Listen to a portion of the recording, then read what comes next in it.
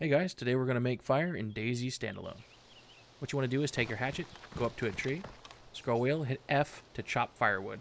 You want to do this repeatedly, even though he does not do the action, he is actually chopping the firewood. The tree will fall. Below you will be the logs. Hit tab. You'll see I have two logs, one in my inventory, one on the ground.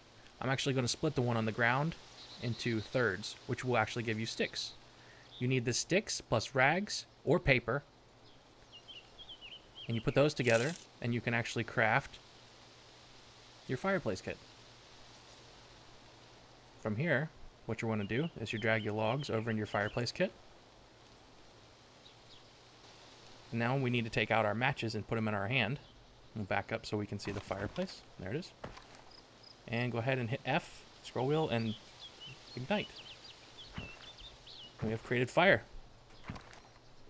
Thank you very much, guys, for watching this tutorial. Like and subscribe. Catch you later.